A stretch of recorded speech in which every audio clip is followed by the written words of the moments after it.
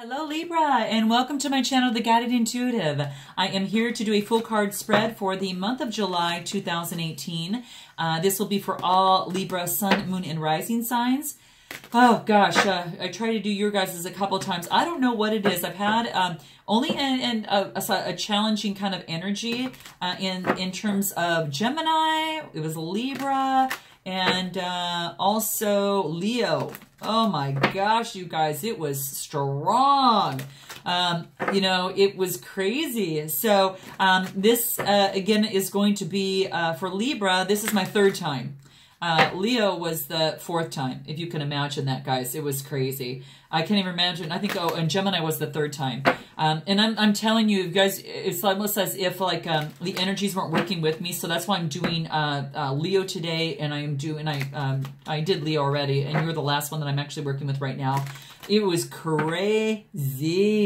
So I wanted to let those energies go through, and I had to meditate, and I had to actually you know, clean out the energy, shuffle the cards, and start in that, you know, this particular new day. So I'm very excited to see what's going to be in store for you. Again, this will be for all Libra, Sun, Moon, and Rising signs. If you don't know what your Sun and Moon, you know, Moon and Rising signs are, go ahead and check the description box. You can plug in your birth date information that will give you that in the link that's posted in there. And of course, is that if you're a Leo Sun and your Moon and Rising is different, please be sure to check those other videos out, guys. It's going to give you a better message all the way through. I can't do it any other way. I've got to look at those. It just, I know it helps me. I know that I do that for my own videos. I actually look at my own videos once I'm done recording, and then I'll look at my Sun, Moon, and Rising signs there. So it's super helpful. So what do we have in store for Libra? Thank you for all your likes and subscribes, guys. Keep them coming, and definitely post your messages. I love hearing from you. And if you are interested in a group, we have a closed group on Facebook that has quite a few people in, and we're super excited. So we definitely want to continue the growth and put together some souls that are also on a journey. So if you are also on a journey and want insights, you want to share your progress, insights, maybe some of your challenges that you're facing, go ahead and join us on our Facebook page, The Guided Intuitive. There's a little button there that says Visit Group. It'll prompt you and give you a couple questions. Fill that out, and then you'll be right in and connected with some of the most amazing, people. You know, there's all sorts of people with different backgrounds in healing all over the place, so we really like it. So super excited to have you there if you are so inclined. So what is in store for Libra? If you guys like a personal read, please go to theguidedintuitive.com. So what is in store for Libra for July 2018? What is it that Libra needs to know and be aware of? Let's go ahead and get started, and let's cut the deck. What needs to come out for Libra in July 2018? Let's do this. Okay, let's cut the cards and see what we have here. Okay, 1, 2, 3. This is good. Okay, let's see. Put this here. I'll keep that there. We'll move this here. We both wanted to come out at the same time. All right. And then what we're going to do is we'll pull some clarifiers after, depending on kind of how far along that we are, but we definitely will get some sort of clarity going through this.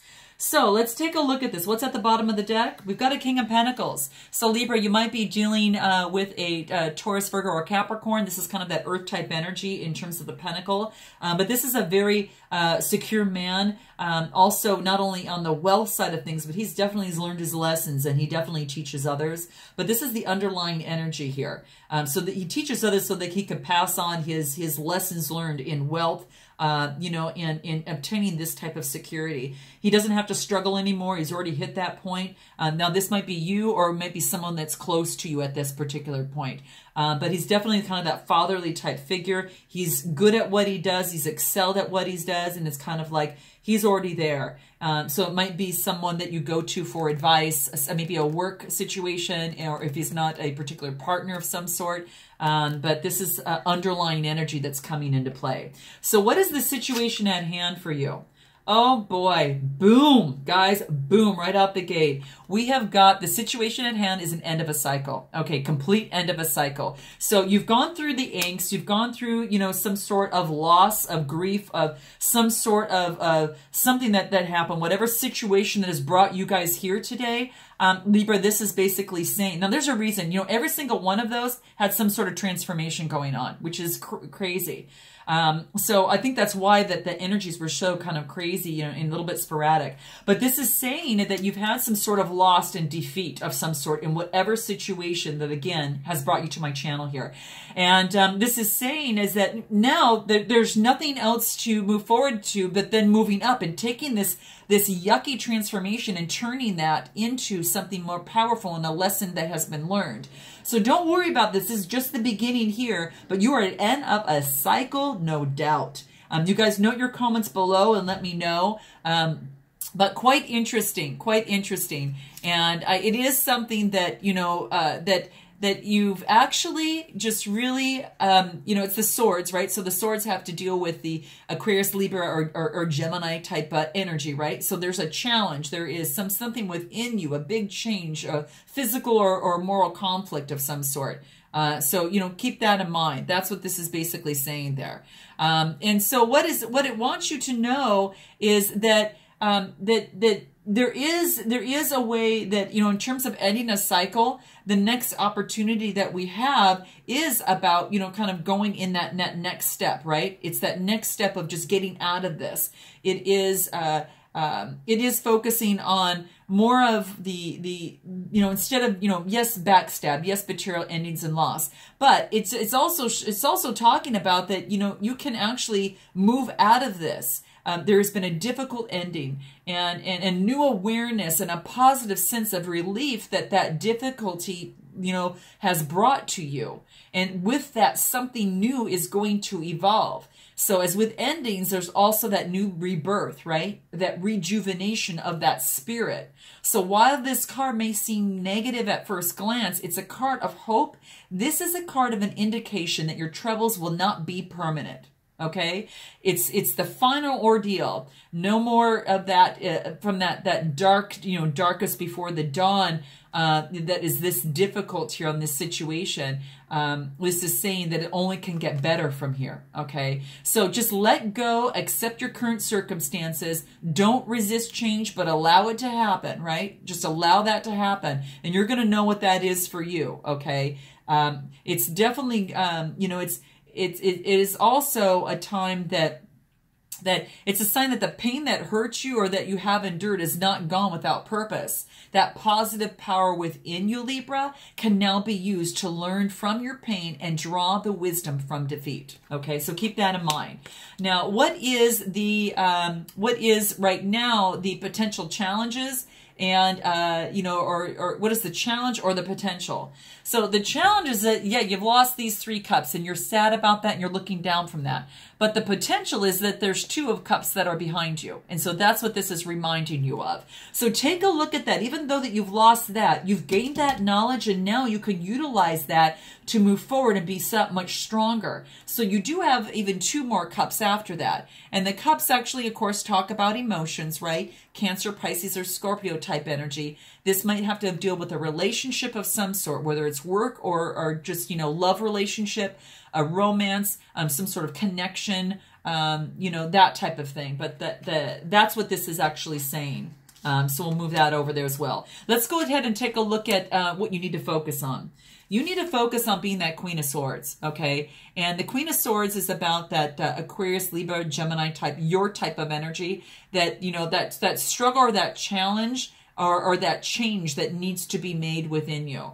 And you need to take that Queen of Swords, you know, kind of mentality there. That's what this is saying. And it wants you to really focus in on that and to cut out things that no longer serve you, okay? Things that no longer serve you so you can move forward on your particular path. And that's what the Queen of Swords does here, okay? She really focuses on what, you know, works for her, what doesn't. She is organized. She's a quick thinker, very perceptive and very independent, okay? And I like that. And so what this does mean is that, you know, it's a sign that you need to be independent in your thought and in your judgment. And that's what this wants to talk about. Empathy or compassion towards others may distract you from the task at hand. So it's it's important, yes, to think with your head. And a lot of times, you know, I always say think with your head and your heart. You know, that's what I tend to do and what I do in my life. With a situation, whatever the situation is at hand right now, you're going to have to decide what's best for you. She kind of focuses more within her head a little bit, but this is saying that she likes to know the how, the what, the why, the where, the when, and the who of everything to help make sense of her environment and to better understand others. And it's not that she doesn't care about others, but she connects to other people through more of an intellectual understanding rather than emotional understanding. So it wants you to focus a little bit, you know, not just on everything that actually has been lost here, but focus on what you need to do, even if you have to focus a little bit more in your head to get yourself to move forward.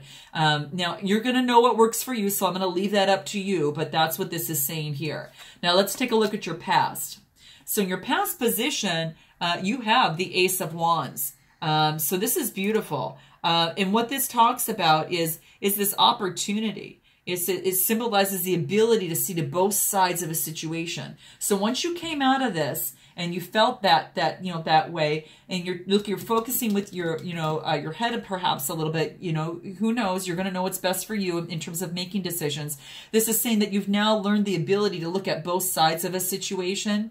You might have a shifting of an attitude or replacing an old attitude perhaps with a new attitude. So that's what that can mean. It means, you know, any breakthroughs. It means mental clarity. It means victory. So you may have had, you know, maybe by going through this, that you achieved some sort of victory in some certain way, shape, or form. You guys are going to know what that represents to you. But it shows that this is a situation that has a double-edged sword, you know, right there. That's what this is basically saying. But you're looking at both sides of a situation, right? So, and that's what this is basically saying, to look at both sides of it. You have great clarity on a situation that you now can argue your case, you know, with the view to come out victorious. So this is in the past situation. You may have argued your case in this and you felt victorious, and you were really excited to pursue opportunities with your creative and mental abilities, okay? But in the past, you're maybe looking back at the past, announcing, okay, now I see the truth of the matter. I can see where I can find my justice.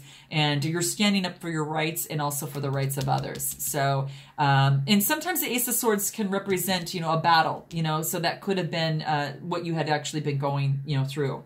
Now, what are your strengths? King of Swords. So the King of Swords is your strengths. Again, your type of energy, that, you know, that air energy. Your strength is that you can be that King of Swords, okay? And that's what this is saying. So, you know, it is that you can use that mental power, you can use that drive, and you can use that authority to get what it is that you need to get on your own and what you want, okay? So use that clear thinking, use that authority and truth. This is interesting because it's a lot of intellectual, kind of a lot of swords and wand type stuff, you know? So that's what's actually coming out for me here.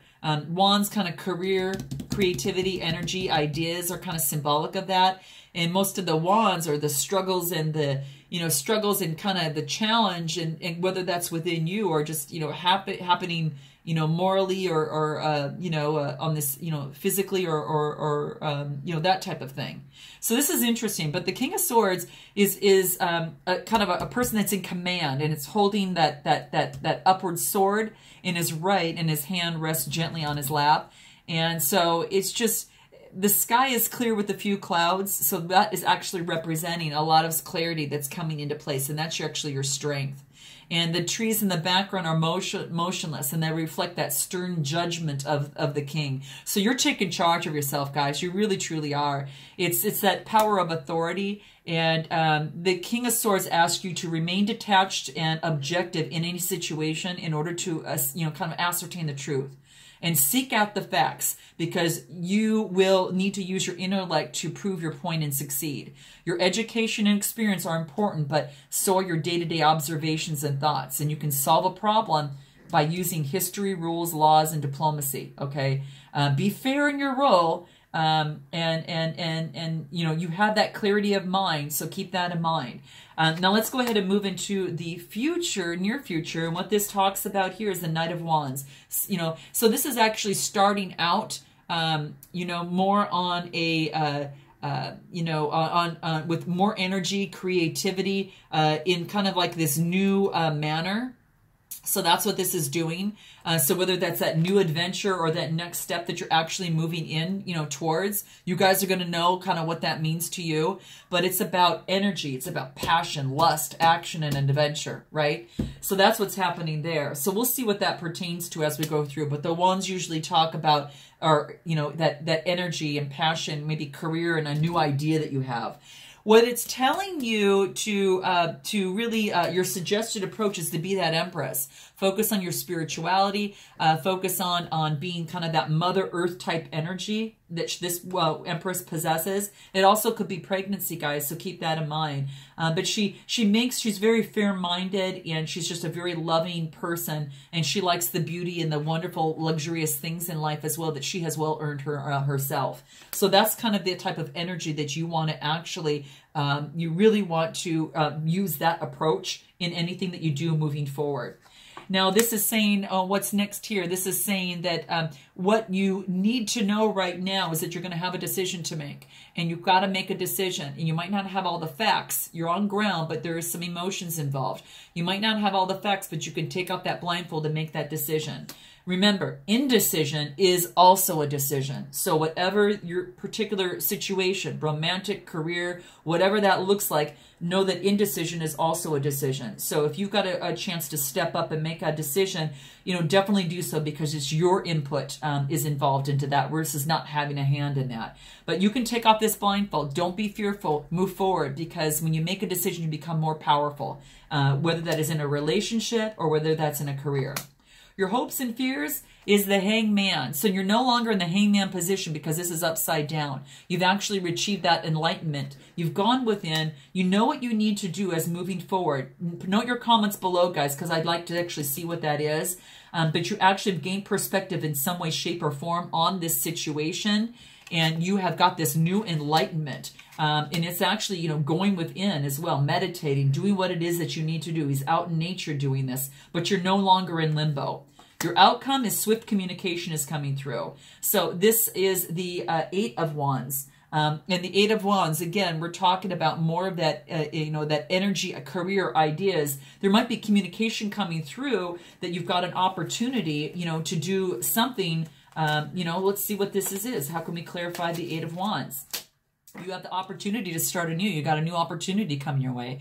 This means that changes are afoot. You've got that free-spirited approach, and you're excited to see what's on that other side. The sun is shining. You're feeling great about that. And it's going to take some strength for you to move through this, but you're going to use your intuitiveness, because you can tame that wild beast here within yourself. You're not going to go, you don't want to go back to this here. You're going to actually use it with grace and with what it told you to do, that Mother Earth type energy, to be fear in making your decisions. This is beautiful. And guess what you reach? You've got the Nine of Cups. The Nine of Cups. This is spiritually and also emotionally feeling very, very, very wealthy. You've actually achieved that emotional type of satisfaction of something that you've done, and you've done it well. I'm going to pull some just some one-liners that can kind of give us an idea on how to best stay in that type of energy. And we've got spirituality is going to play a big role in this, guys. Spirituality.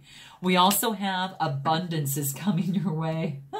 This is great. There's some communication that comes through, and that just means that spirituality is a key part of it, guys. You know, whatever that is for you, and abundance is coming your way. It's going to take some self-discipline, right? We talked about a lot of that sword energy coming through. It's going to take some self-discipline to come through here. So you might have to meditate. You know, that spirituality card came into place in this, and you reach that enlightenment. And maybe you make a decision, and enlightenment is achieved, and that communication comes through. But it's going to take, you actually get abundance, and, you know, from that self-discipline. What is this decision that is into play here that you're looking to make? In this situation, you're going to have to use your spiritual approach as well. The Magician pops up for the Two of Swords in terms of what it is that you need to know. And what you need to know is you need to go within. And you need to know that you've got that cup, you've got that pentacle, you got that sword, you got that save. You can actually move forward by using those elements and connect to your higher self to make that decision. So I love this. And that decision could be walking away of something that no longer serves you, okay? And that's strength in itself, guys. That's strength in itself. There's no doubt about it. What advice can we give to in terms of walking away from this situation? There is a completion. Isn't that the truth, right? We got the completion as the Ten of Swords. It is a completion once you make this decision. And it's all about applying self-love. You come first, and then you're able to actually put out love elsewhere for, to others. And it is a rebirth, guys, a rebirth that can lead, that with, self-discipline and then using that spirituality, that you can gain the abundance that you're looking for. So I hope this resonated with you, Libra, in some way, shape, or form for the month of July. Thank you so much for supporting my channel. Note your comments below. I love hearing from you. And until I see you in August, namaste.